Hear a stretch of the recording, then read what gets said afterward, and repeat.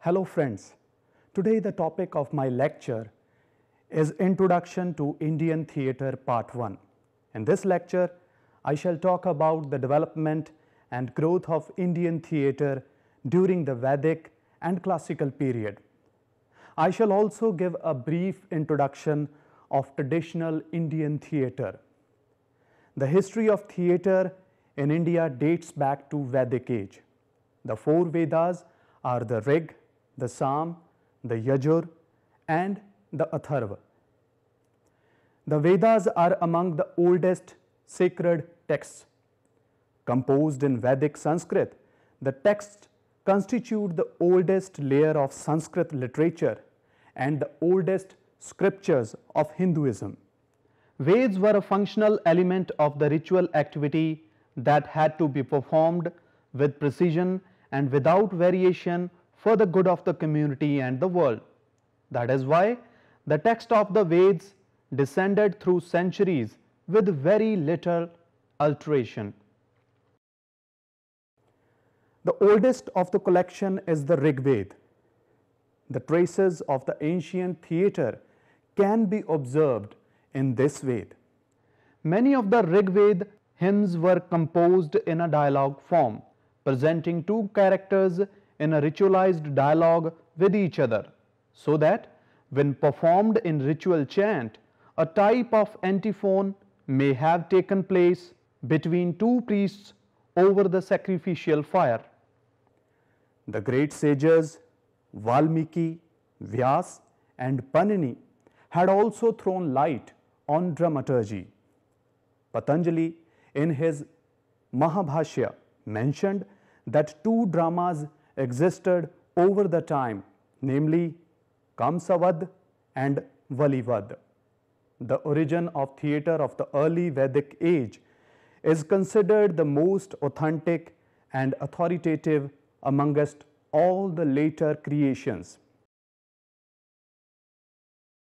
The epic literature of India. The epic literature of India has always been an exclusive source of content for traditional theatre forms such as Kathakali and Ramlila. The stories of India's epics are the integral part of India's culture.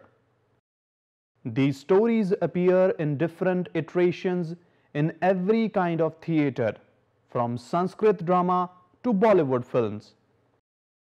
The epic literature of India includes two major epics, the Mahabharata and the Ramayana, as well as a large body of texts collectively called the Purans, which consist of a variety of myths, stories and tales associated with religious devotion. The Mahabharata is the world's largest epic poem, consisting of some 1 lakh double verses. Mahabharata is not only an ageless description of ancient clan disputes and bloody warfare, but also an image of an ultimately Indian way of conceiving the world and man's duty in it. The Mahabharata is an immense work with numerous subplots and hundreds of characters and episodes, from which independent literary works have arisen. The Bhagavad Gita, a part of the Mahabharata, expresses a meta-theatrical worldview that has informed Indian religion and theatre for 2000 years.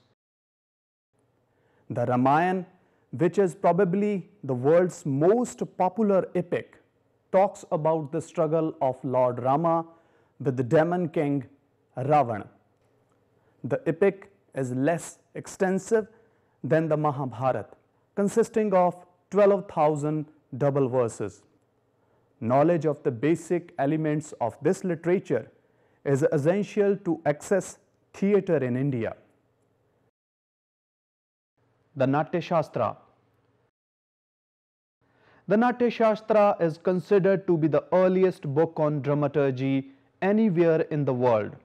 It is the grammar or the holy book of theatre by Bharat Muni, which provides detailed treatise on drama, performance and visual art form. It talks about almost every practical aspect of theatrical art. In other words, it is a book of theatrical practice and theory that is much more interested in aesthetics than psychology.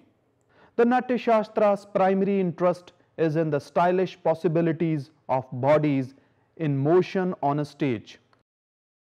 The theory of theatrical performance that the Natya Shastra promotes has become important to understanding all the arts.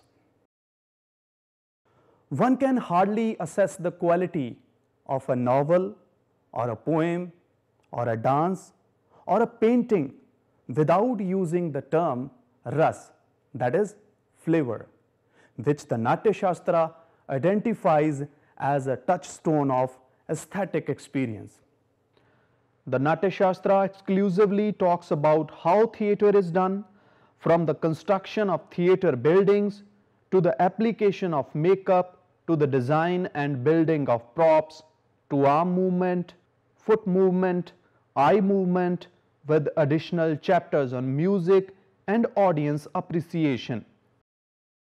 The Natya Shastra also confirms an attitude that associated theatrical performance with religious activity.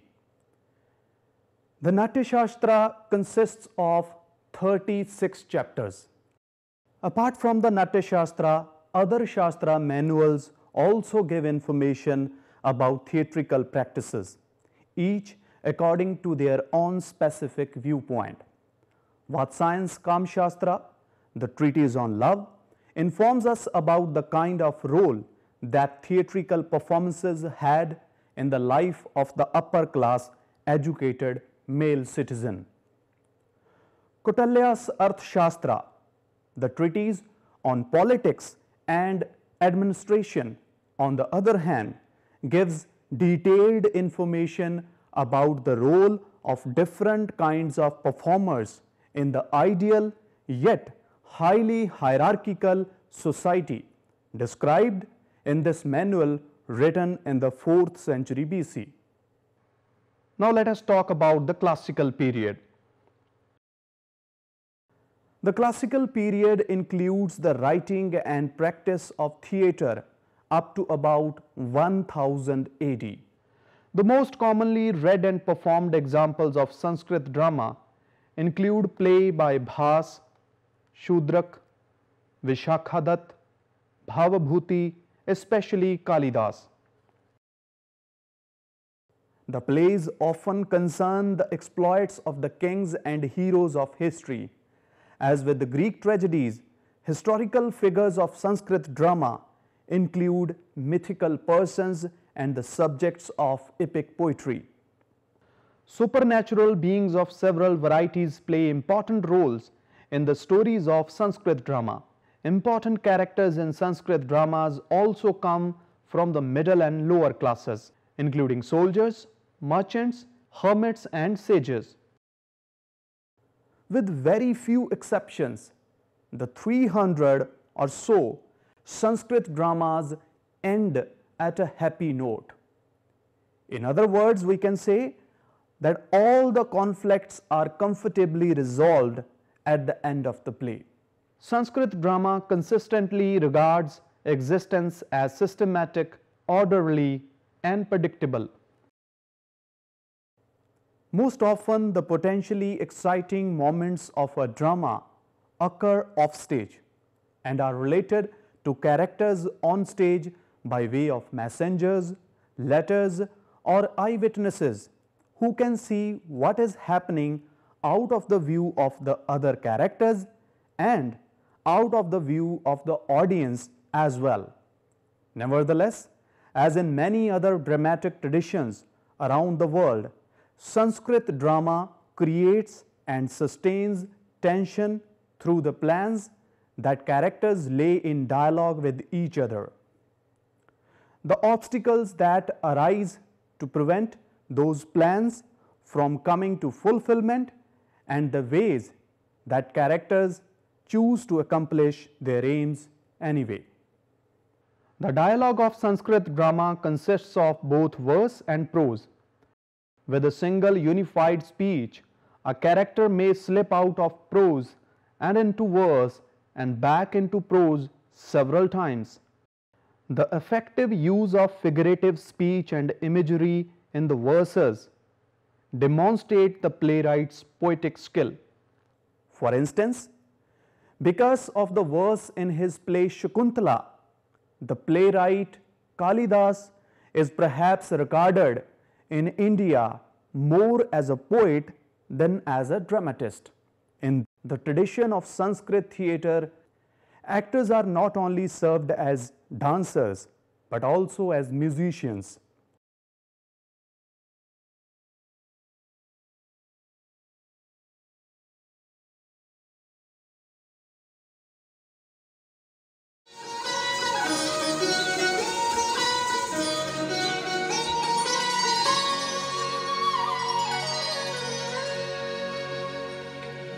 तेरे ही बस मोहियो अरु काहू बस नाही, तू ही बसती मदलोचनी मेरे ही एक माही, मेरे ही एक माही।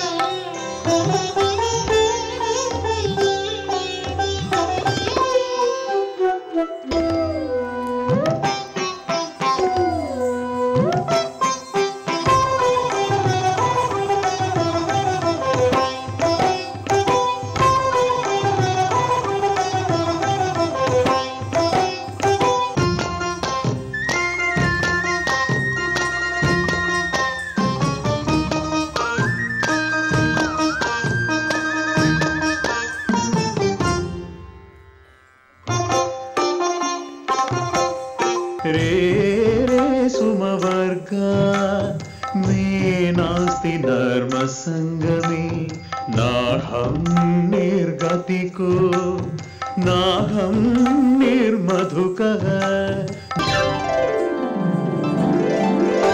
शकुन्तला शकुन्तला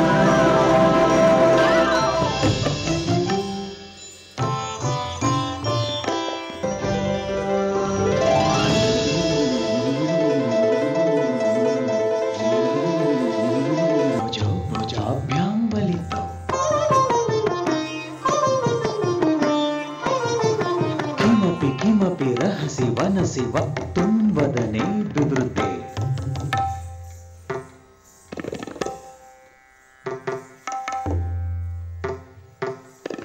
नयने नयने मिलिते चरणे चरणे कीलिते करो करयोर्निपतितौ भुजौ भुजाभ्यां वलितौ भुजौ भुजाभ्यां वलितौ Shakuntala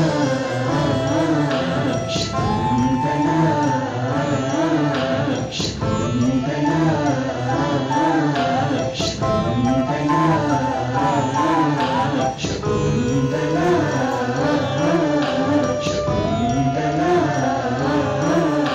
Shakuntala Besides the dramatic literature that survived from the period, the tradition of Sanskrit theatre gives us some practical information about play performance and also a theory about how we experience theatre. Theatre of oral traditions. The period of 1000 AD onwards up to 1700 AD and beyond was characterized by the theatre of oral traditions. The emergence of this kind of theatre can definitely be linked with the change of political setup in India as well as the coming into existence of different regional languages in all parts of the country. The emergence of several regional languages brought about a great scope and platform for the development of folk theatre. As the languages were new, it was too early to expect any writing in those languages. That's why this whole period is known as folk or traditional, that is, theatre being handed over from generation to generation through an oral tradition. Traditional Indian theatre has always been an impressive tool to portray the unedited realities of life in the most expressive way. Although Indian theatre has its roots associated deeply with the vigor of the ancient Vedic era ritualism, yet it is in the medieval era with the introduction of the traditional Indian theatre, Indian drama further gained that maturity. Well, with this, we come to the end of today's lecture. In the next lecture, I shall talk about the important types and forms of traditional Indian theatre. Thank you very much.